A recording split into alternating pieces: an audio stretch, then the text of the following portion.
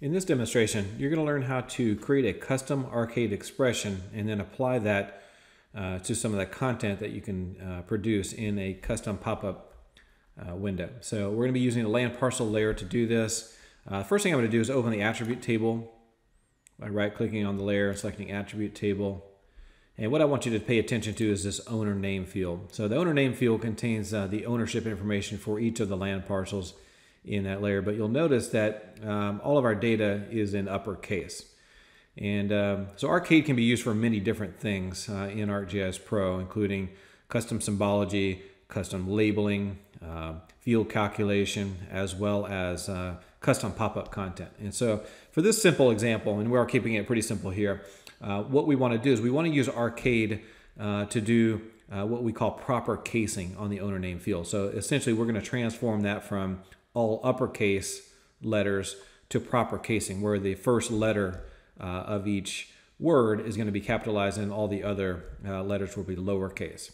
So that's what we're going to do with this arcade expression. So we'll go ahead and close the attribute window here. Now I'll go into the configuration for my custom pop-up window. I'll right-click on land parcel, select configure pop-ups. And of course with the configure pop-ups pane, you have multiple content types that you can add to your custom pop-up window, including text, fields, images, charts, and carousels. You'll notice at the bottom there's also a button here for expressions, which is what we're going to be doing in this particular demonstration, where we're going to create an arcade expression. Once you've created an arcade expression, they can then be applied to different types of content, including text, fields, and charts. First thing we need to do, though, is to create the actual expression. So I'll click on the expressions button, and that brings me to the expressions window for the configure pop-ups pane. Right now I don't have any expressions, so we'll click the new button to create a new expression. That kicks off the expression builder. All right, so several things to note here. Of course, Arcade is going to be the language that we're using. It's going to define a default name and title. We're going to come back to this in just a few moments. But what we want to do here, again, is we want to take that owner name field and we want to convert it from all uppercase to proper case. Now on the right-hand side are a list of functions. These are arcade functions that you can apply. So these functions can be used to manipulate your data in different ways. There are functions for manipulating numeric data, text data, date and time information, geospatial information. So there's lots of different functions here that you can use to manipulate your data in different ways. Now I'm going to filter the data so that we only see functions that are text functions. So these are going to be functions that operate against textual data, and that's what the owner name field is. It's a text data type column.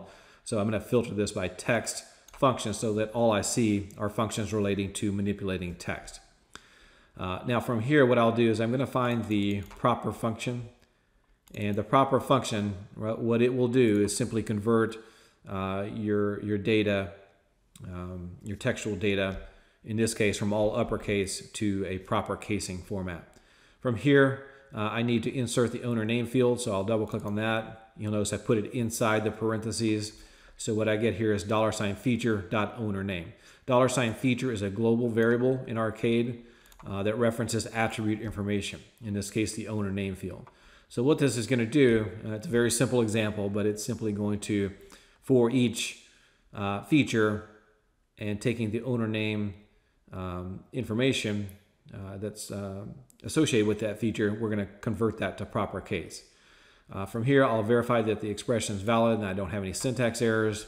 Looks like everything's good. Now, the other thing I want to do here is I want to rename the default name and title. So the title, I'm just going to call that owner, we'll just call it owner name. And for the name, we'll also call it owner name. Hit OK. And you're going to see why this is important here in just a few minutes. So we'll hit OK. That adds our new expression to the list of expressions. If you need to go back and alter that expression, you can click the edit button. You can delete it. Of course, you can create new expressions as well. Click the back button at this point. Now at this point, I have my expression, but I haven't applied it anywhere at this point. And so what I'm going to do now is I'm going to alter my fields.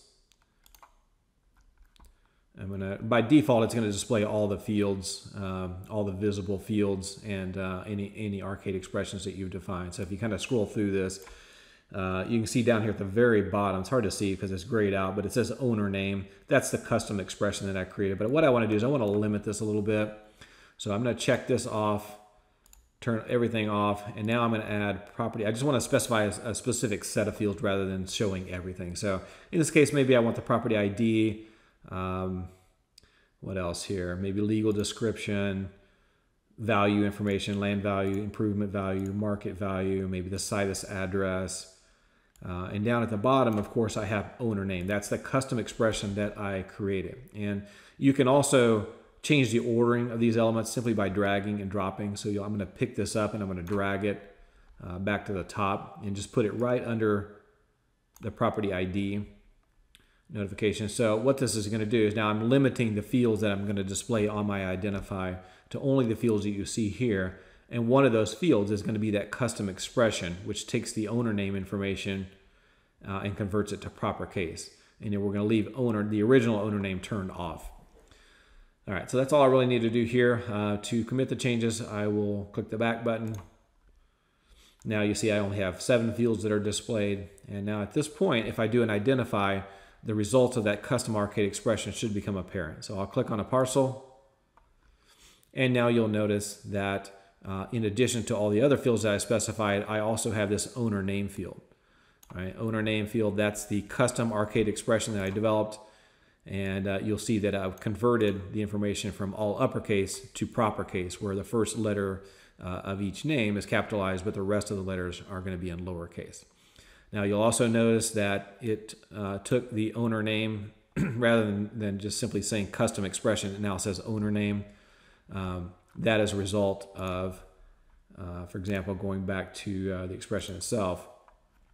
That's what we put here for the title. So that title is what shows up on the essentially as the column name. It's almost like a field alias, so to speak. So that's the title. And keep in mind, of course, you can reorder your fields just by dragging and dropping in the field list. Right? Any of these values can be dragged and dropped to different locations.